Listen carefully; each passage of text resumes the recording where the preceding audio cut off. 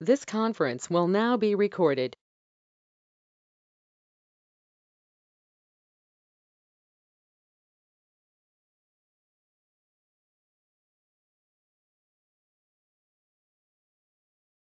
Hello, everyone. It's Barb Ruth. I think we'll get started. I have everybody on mute right now, but I'd like to make this a very interactive presentation. So at any time, if you want to bring up a point or discuss something, just take yourself off mute and start talking, or else type something in the chat box. And Mary Beth Bowman will be here monitoring that, and we'll make sure we get your questions answered. But I'm going to take myself off the webcam so you can concentrate on the PowerPoint presentation. So let's get going. All right, so welcome to our second webinar for tournament directors this summer. We had an initial one in April that discussed 2021 changes that are coming down the pike. This webinar will be focused on getting back to competition. The agenda that we'll follow. And again, if your phone, on mute, please. If your phone is not on mute, that'd be great. Thank you. So we're going to talk about sanctioning procedures now in 2020, COVID-19 tournament recommendations that we have, some specifics on running level 4 and level 5 tournaments, as well as some other competition formats. Just a brief overview or update of the serve tennis training to get some feedback from any of you who attended it and give you some updates there.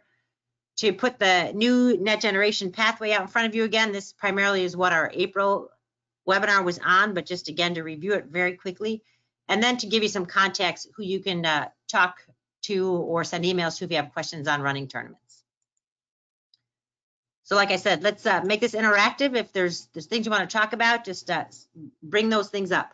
So to start off with, USTA tournaments, where do we stand right now for juniors? So as of now, national and Midwest elevated tournaments are canceled through July and will begin in August. And just on Monday, the national hard courts were announced. They will be held for the 16s and the 18s, the week of August 7th to the 16th. And here in this chart is listed where they will be held. No other divisions will be run for the national hard courts this year.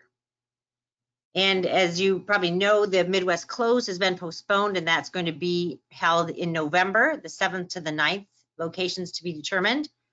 And our district qualifiers were all canceled, but we are working right now to replace those with a closed level 3 Chicago District Championship. And we're looking at running that in late July, most likely the weekend starting July 25th, but we have a conference call tomorrow with tournament directors involved in that tournament just to make sure we can secure the sites and courts that we need. The Midwest Junior Standings List will return to a rolling 12-month period because of being off for all these months with the virus. And good news, the Midwest has given us approval to use short sets in our level 4s this year, so we can get more events in, get more kids playing, and with a shortened time frame. And then last, just kind of a reminder, if you're running the flighted level 4s, the one-day events, that you must use a compass draw or round robin. So any questions on what's going on in junior tennis right now? Okay, so moving on to sanctioning. So today we received a record number of sanctions after our morning webinar. So we are going to be busy approving sanctions going forward. Hopefully competition will be able to begin to play June 26th. And the caveat there is that it's pending phase 4 of Restore Illinois. Once phase 4 hits, we can start to compete. If it gets pushed, then we'll have to wait to when Governor Pritzker says phase 4 is opening, because that's when sports can begin the competition phase in Illinois. And then last, we have a limited number of 2020 friend at court available. First come, first serve. So if you want to contact Mary Beth Bowman, she's going to send those out over the weekend, and her email address will be in a slide toward the end of the presentation. And just one quick slide about adults. This is pretty much all we'll say about adults, is that there's no traditional USTA leagues running this summer.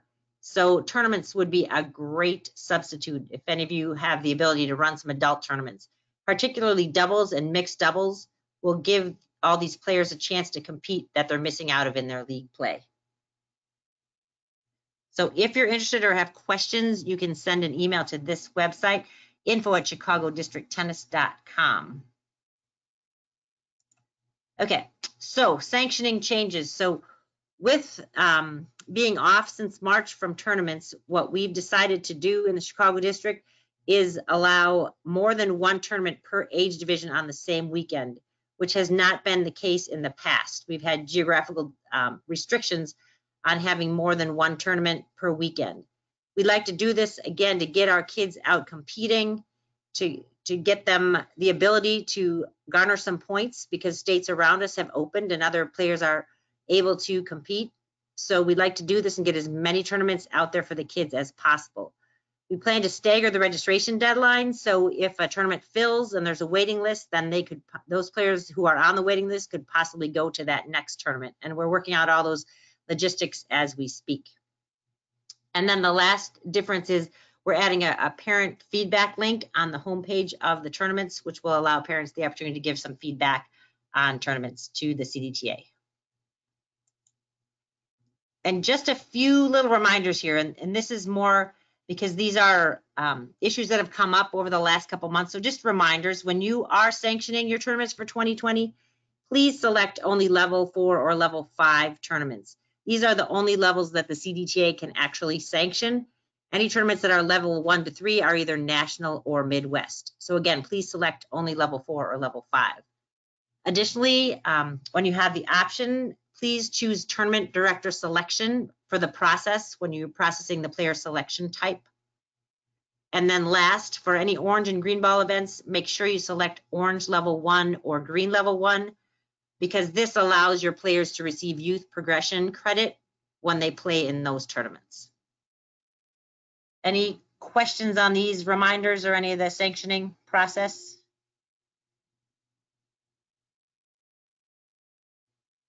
Okay, we'll continue. So the meat of the presentation follows, and this is what we wanted to get all of you together to make this a discussion on how we can run tournaments in the current environment. And what we have learned is National has set some guidelines. I'm going to share with you some CDTA guidelines, but really the overarching guidelines are those of your club or your facility. So we can make recommendations, but it's the legal staff at your club, your community, your park district, whatever their rules are for competing in this COVID environment, those are really the ones you need to follow. But we're going to provide over the next few slides our recommendations on what that might be. So this document right here, it's not meant for you to read. I've sent it in some prior communications, and if you need to see it, I can send it again. You can shoot me an email. But this is the USTA's national recommendations, and they put this out on April 22nd. So some of it already is probably loosened, but I wanted to share with you what the national recommendations were, and then start going into what our CDTA recommendations are. So I've been doing quite a bit of research on what other tournaments around the country, what they've been doing for COVID procedures, what other states in the Midwest have been doing. And we as a team in Chicago came up with these recommendations on what we would like to see you all put into play, if you can, as much as possible in your specific locations.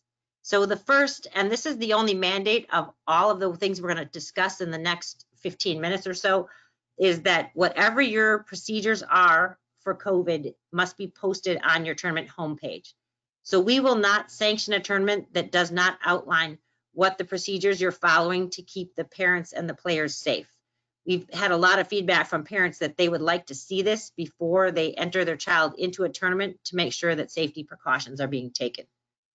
So with that, here's a list of some ideas that you might think of, or recommendations that we're making. So the first is that you send a pre-tourney email with those same procedures you listed on your homepage. That you purchase hand sanitizer for each court and turn the tournament desk. That you create some type of social distancing signage or markings on the ground to keep your players 6 feet from your tournament desk to keep the fans 6 feet from each other.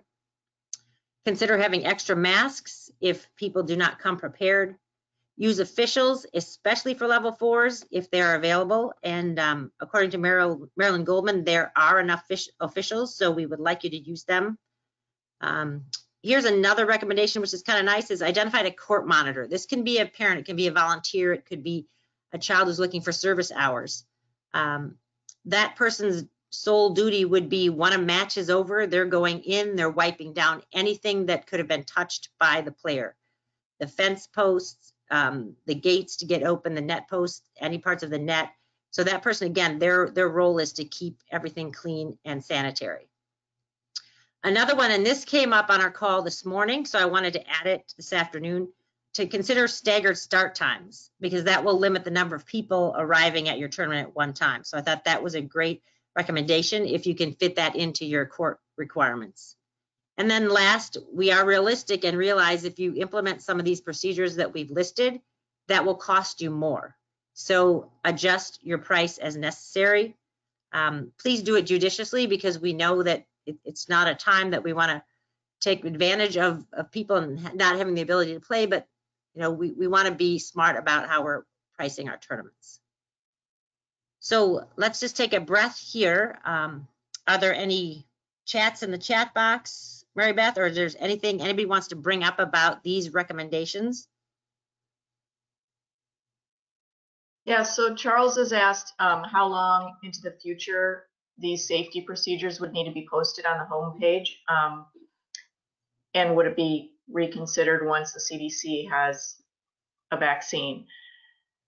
Absolutely. I think, yeah, go ahead. Yeah, so absolutely, I would say that we need to post them now until we have further clearance from the CDC, and particularly when there's a vaccine. Mary Beth, were you going to say something as well? Nope, that's exactly what I was going to say.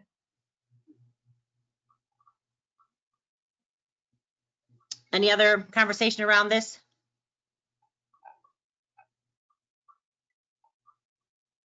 Okay, so that prior slide was pre-tournament. Now we're on to the tournament and your tournament desk. Some of the things that we are recommending: that you as the tournament director arrive early to examine the location, remove as many unnecessary items as possible, because we're trying to eliminate touches. I saw in some prior communication that it was recommended to leave the gates open, the doors open. I think during a tournament that's a little bit unrealistic, because balls might be coming out quite frequently and disrupt play. So as long as you have that court monitor or somebody wiping down those entrances and the doors and the latches, I think we'll be okay. And that's what the sanitized door handles means. Provide masks for your tournament workers when they're speaking with anybody that comes to the tournament desk or in the area that you're working. Determine and communicate what the use of bathrooms are, and then demonstrate a racket bump to players to start and end the match. And this is more important than you would think, so we definitely don't want to have the handshake, the traditional handshake, but one of our directors brought up that the true racket bump is at the end of the match, is the way that friended court will acknowledge that both of the players agreed to the score. So it used to be a shake of the hand, and now it's that racket bump and confirm the score and move on. Any questions about tournament desk or things you want to add?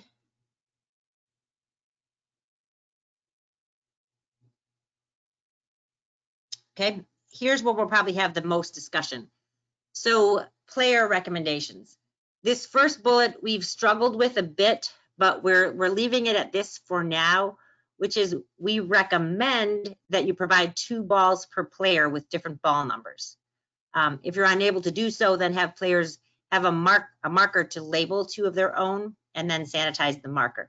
And then those players would only serve and touch the balls that are theirs or have their numbers on. I'd like to stop here because I wanted to get your feedback. So I know this will cause extra cost.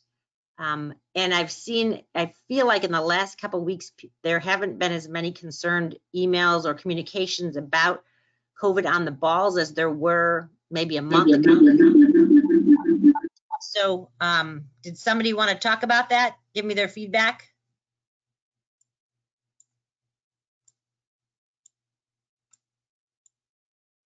I think it's a healthy precaution that we should do. Okay. And again, it will be what your specific club and or facility, what rules you have, but this is where we think is a safe way to do it. One thing that Marilyn Goldman again had brought up this morning was possibly having a hopper or some, like I said, baskets from the dollar store, which I've purchased, is put one behind each player at the fence, and their 2 balls are always in that basket or hopper. And then those are the balls that they use to keep track of, so they're not going into the other courts, etc. So you have to be a little creative on how you're going to make this work, but I think it's a safe recommendation. Second is remind the players to call out the score, because one of the touches that you should remove are the scorecards. And we did have a question this morning that if you had one player use the scorecards and one player only, then that would be a way around not using scorecards. And then after that match, wipe down those scorecards before another match comes out. That is another way to do it. I've seen some tournaments who are recommending players bring their own paper and pen and record the score at changeovers if they have trouble keeping track of score. Another option. We'd like you to ask players to wear their mask when they're not on the court, especially when they're approaching the tournament desk. We would like you to ask your players to place their equipment on opposite ends of the net posts and always change over on their equipment side. So they're not, again, getting into that 6 feet space if they're changing sides on opposite sides of the net post. And then last, arrive 10 minutes prior to start time and leave immediately after, so that we don't have people congregating and violating the 6 feet rules. I think I saw a chat come up. Is that right, Mary Beth? Yes. Another recommendation to make sure players understand how to pick up the balls without touching them if it's not their ball.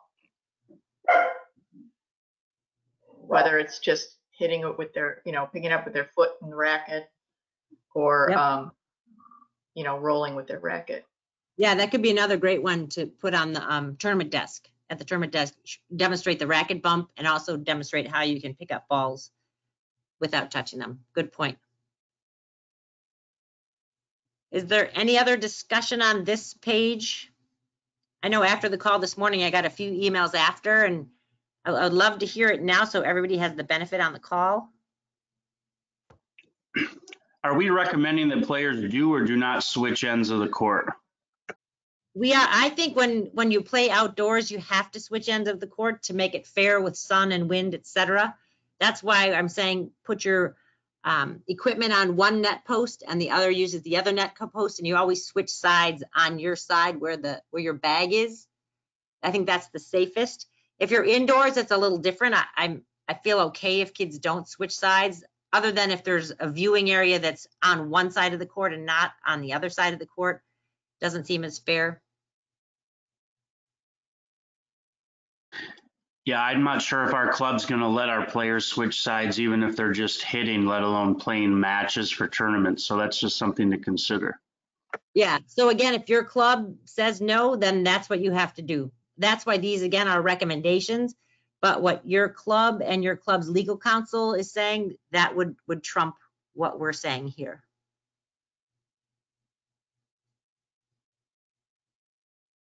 Okay. Then we'll move on. So now recommendations for spectators. So tell spectators to practice social distancing at all times. Ask the spectators to sit at least 6 feet beyond the fence.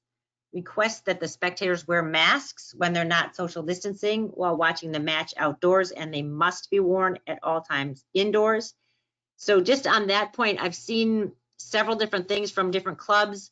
One club is only allowing 1 spectator per player. Other clubs are saying they're fine with families as long as those families stick together and stay socially distant from the other spectators. So once again, I think it's whatever your club or facility is mandating is what you would do here. But then also arrive no more than 10 minutes prior to the start time and leave immediately after. And One other thing I did see also is that one club was having they got the cell phone numbers of all of the parents and gave the tournament director's cell phone number to the parents. So when the players arrived in the parking lot at the park, then the tournament director would text the parents and say, okay, your child is on, and they would go directly from their car to the court. So just another option. I don't feel like you as tournament directors need to give your cell phone numbers out to all of these people, but another option if your club or your facility is very conservative on following the CDC and COVID guidelines. Any questions on spectator recommendations or comments? Okay, moving on. So now we're excited. We're able to run these events. So wanted to talk a little bit about the level 4 and level 5 events, what they look like, and just some reminders of what you can do with your kids. So first of all, level 5s are for the low intermediate player. They're the single day showdowns that have been extremely popular in Chicago for the last year and a half. So stick to those. They're for the 10s through the 18s. The level 4s, again, are your intermediate and moving up players. They can be 1 to 2 days, again, for the 10s to 18s. And here's the scoring formats. I talked a little bit about this earlier, but for the level 5s, kind of like the sky's the limit. Any different option that you can get these kids playing and playing a lot of matches. The goal is to get kids on the court, get them competing, getting them some match experience. So for level 5s, single 6-game set, 4-game set, best of 3 short sets, best of 3 match tie breaks. And again, what's been really popular in our single day showdowns is the timed matches. So those allow parents to know, I'm dropping Johnny off at 1 o'clock, I pick him up at 4 o'clock, and he's done, and we can get on with our Saturday. So that's been really popular. The level 4s, again, we're very excited that the Midwest is allowing all of the districts to run these short set events. In 2021, they're going to be our level 6 format. So why not start trying them now in ways that you can get more matches in, because you're doing the 2 out of 3 short sets, no ad scoring, 7-point tiebreak, or you can do them as 2-day events and still do the short sets. So different options for you to run these tournaments. Barb, Patty's reminding us that this year level 4s can be 3-day events and not just 2-day. Oh, good point, Patty. You are, yep, good point, good catch.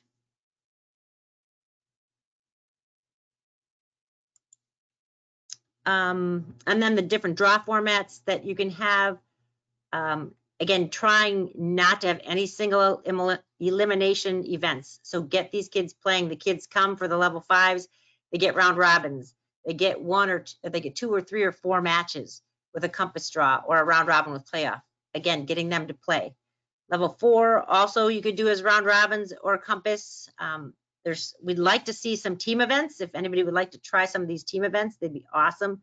FMLC or the flighted 1-day events. Any comments on these running level 5s and level 4s? I know you guys are all pros at it, but here's the time to speak up or ask some questions.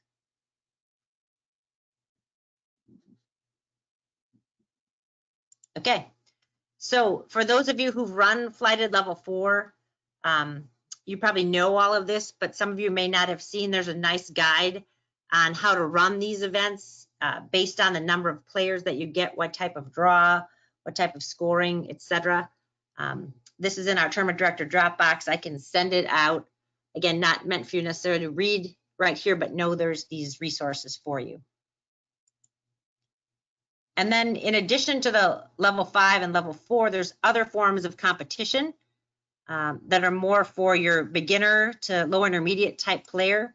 So don't forget that you can run some team challenges. These might be a little challenging in this environment.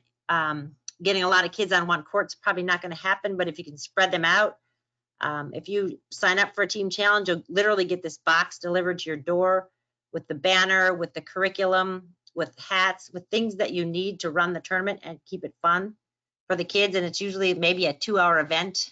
Consider it like a play day that we used to run a couple of years ago. And then the event that's easier to run in this environment is a team tournament. We had a great league that ran last summer. All you need are 4 players, and they're playing singles and doubles. You need 2 courts. And if you register these as team tournaments, the USTA will send you the balls, whether it be yellow, orange, or green balls, anything that you need to run the event, plus giveaways for your kids. And there's also some incentive money for those of you who would run these. Any questions on team tournaments, team challenges, comments? Okay. All right, jumping into serve tennis. So some of you may have attended the training last week that National USTA put on for serve tennis. So get used to this terminology. Serve tennis is the platform that will be replacing Tennis Link. We're very excited about it. It's got some really great functionality, much easier to use.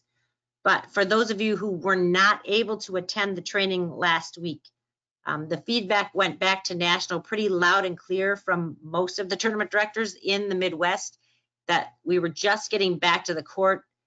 Coaches were just getting out teaching, so it was very difficult for a lot of tournament directors to make those training sessions that were 3 days of last week.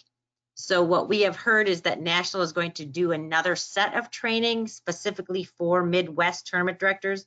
I've heard no more details other than they're going to do something specifically for us because it was such a hard time to get the majority of our tournament directors on those webinars. So just some quick updates on serve tennis. So it is the new platform, like I said, replacing Tennis Link. There will be additional training, but these dates are pretty much set in stone. The tournament directors will begin the application process the week of July 20th.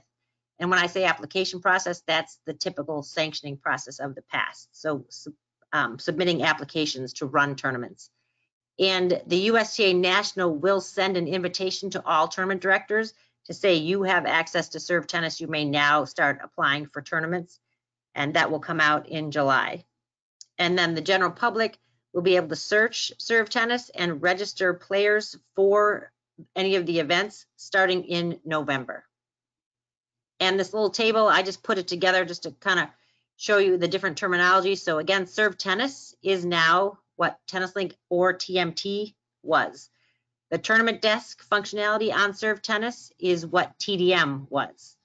It's now being called a web page, where we had typically called it our tournament homepage. And the terminology, like I mentioned above, is the tournament application process that's replacing sanctioning. So any questions or feedback about that training, if any of you attended? It's going to be a really great system once we get used to using it.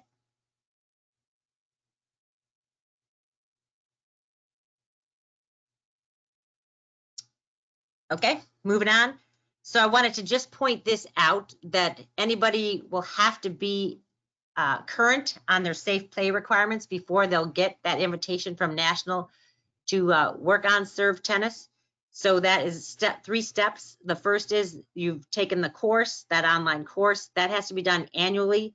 The renewal is pretty simple. It's like 20 minutes online. You have to agree to the privacy policy, etc., every 2 years, and then have a criminal background check every 2 years. And I think I saw a chat come through. Yes. Question is, can we still apply for entry-level events throughout the year as we currently do? Entry level meaning level 5 events? The answer would be yes. Yes, so that's what you can apply for, any level 5 or any level 4 right now for the rest of the year. And then starting in July is when you can start applying for 2021 tournaments. But once we get into 2021, if I wanted to apply for something additional that I hadn't previously applied for, I could still do that? In 2020 or in 2021? In 2021. Let's say I don't know my schedule yet. Right. Yep. That's just when it begins. So you don't, in July, you don't have to know your schedule for 2021. It's just that's when you can start. And then in November is when the general public can start searching for tournaments. So that's the reason to just get ahead of the game for probably January, February.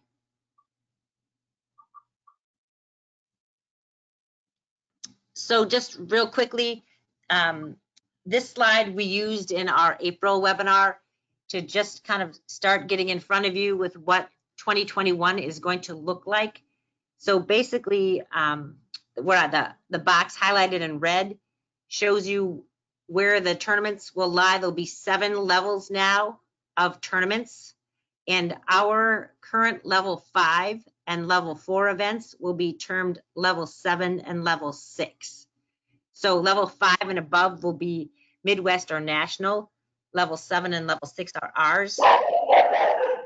And I like using this slide because I think it helps visualize how that works. So there'll be 2 national levels, 1 and 2.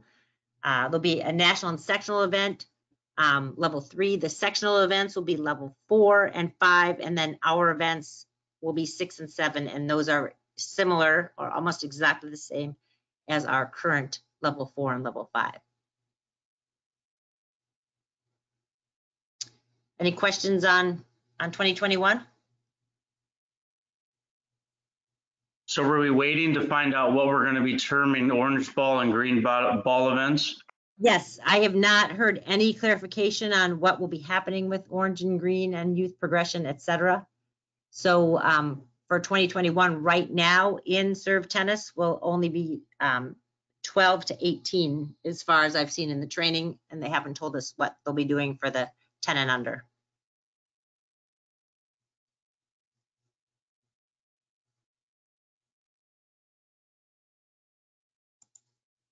Okay, so to end, I wanted to end with this slide because I thought it was really exciting. I just saw it yesterday for the first time. It's an initiative that National has started. It's some ad campaigns that I know Chicago wasn't one of the markets where it was going to be rolled out, but hopefully we'll be seeing it on social media and other places, maybe not print, but just to generate excitement for our sport. So if you look at some of these taglines, from quarantine to love 15, from frayed nerves to awesome serves, just fun, creative ways to get people back on the court. And this may not necessarily drive players to your tournaments, but it will hopefully drive more people to play and get into tennis, thus resulting in the clubs thriving and tournaments getting more participation. But I just wanted to share some of these with you.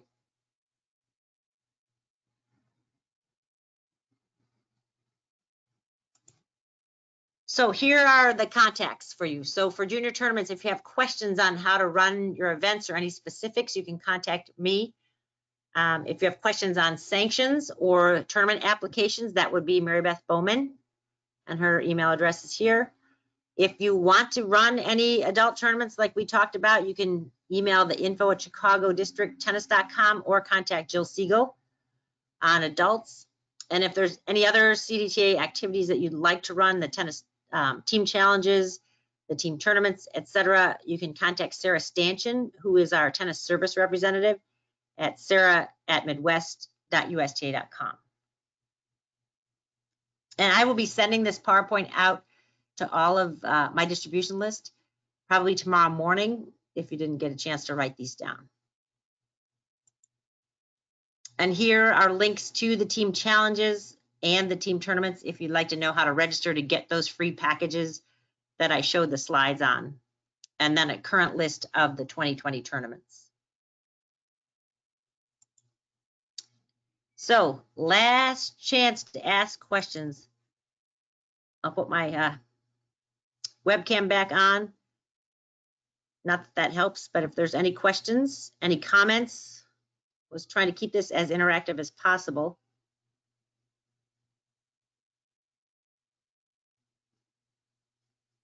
Mary Beth, anything in the chat?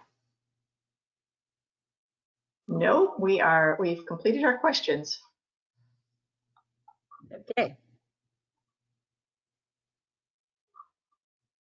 Well, we're at 8:06, so you can have the rest of your evening. Looks like a beautiful night.